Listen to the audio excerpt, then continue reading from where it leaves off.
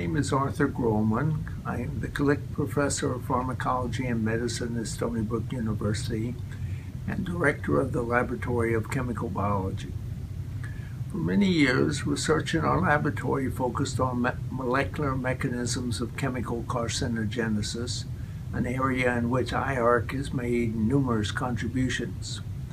Recently, we undertook a so-called translational research project which proved to have profound implications for global public health.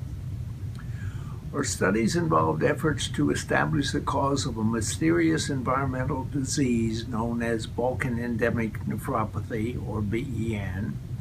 Our guiding hypothesis was based on the clinical resemblance between the symptoms of BEN and the toxic response to aristolochic acid, as experienced by a small group of Belgian women who had been given an aristolochia herb to lose weight.